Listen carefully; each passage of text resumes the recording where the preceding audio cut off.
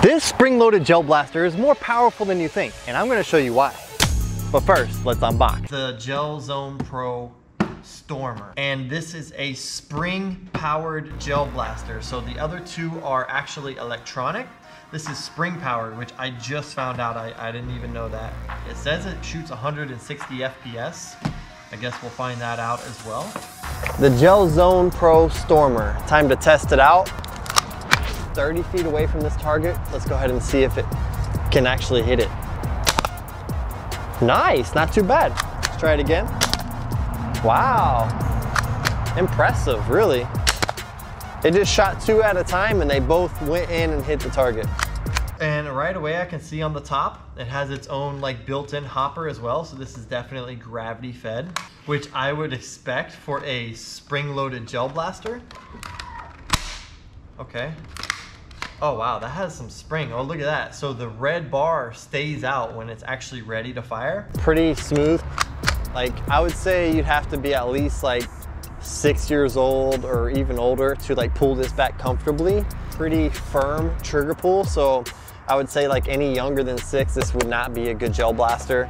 But it says it shoots 160 FPS. Let's go ahead and test that out. I am pretty excited about like the safety and fire being right there where like a normal gun would be. So that's pretty cool. It comes with goggles. It comes with another cheap little bag to put Orbeez in, so when you're out in the field you can load your gel blaster back up and continue going. And then it also comes with, it looks like 1,000 gelettes right here. I'll show you guys the prices for these right here on screen. This is the large one, the medium one, and the small one. All right, this is the FPS test for the Stormer. Caulk it back, stick it in the hole. 188, woo! This thing said 160 on the box. You better believe that's good. 186. Hey, this thing is proven to be pretty nice. 190. Ooh, okay. I think this thing has more than proved itself. This is probably the best spring-powered gel blaster that I've ever seen.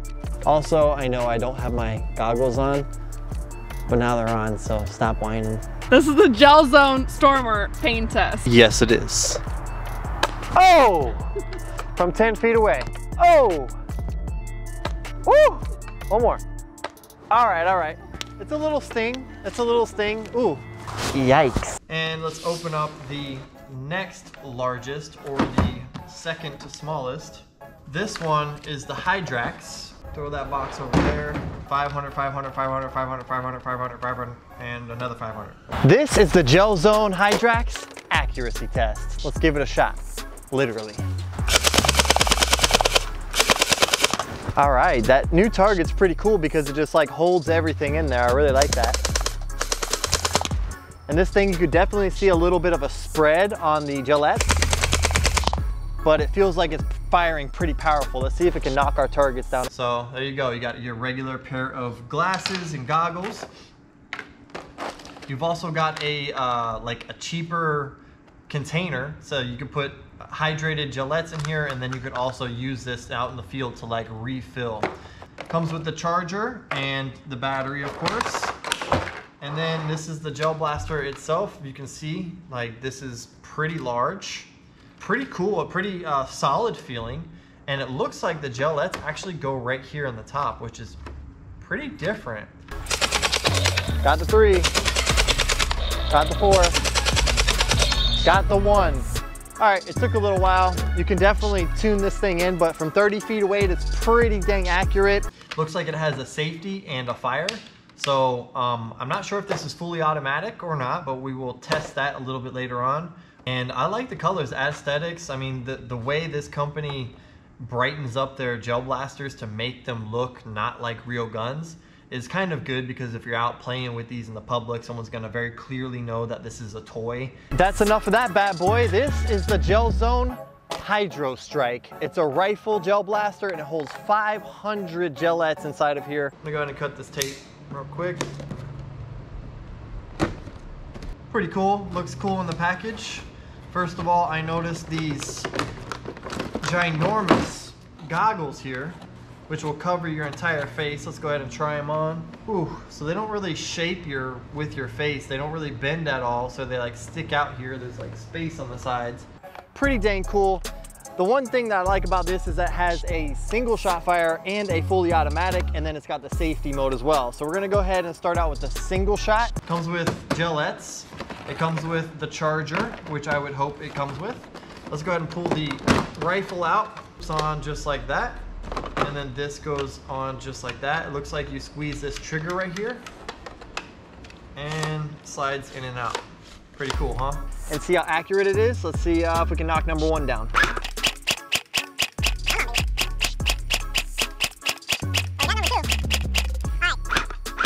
Then we've got a bottle here that can hold 20,000 gillettes as well. Maybe a couple hundred gillettes when they're actually hydrated and full size. All right, so this is like going all around it. It might be because I suck at aiming, but we're gonna go ahead and try out the new target we got on fully automatic.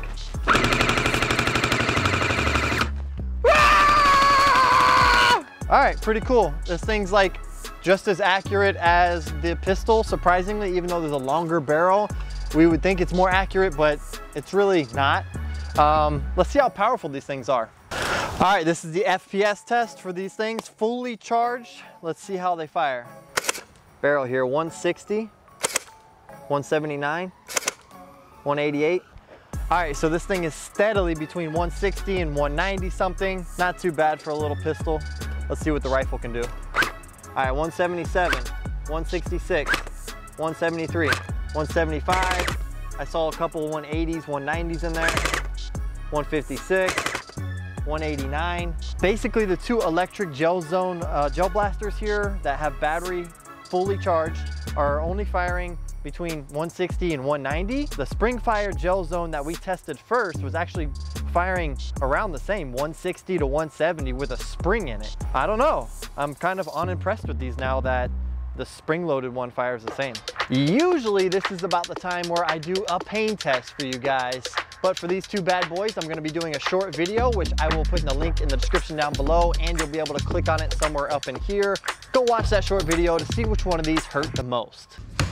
Okay, originally I was thinking like some accessories or something, and now, whoa! I like that a lot.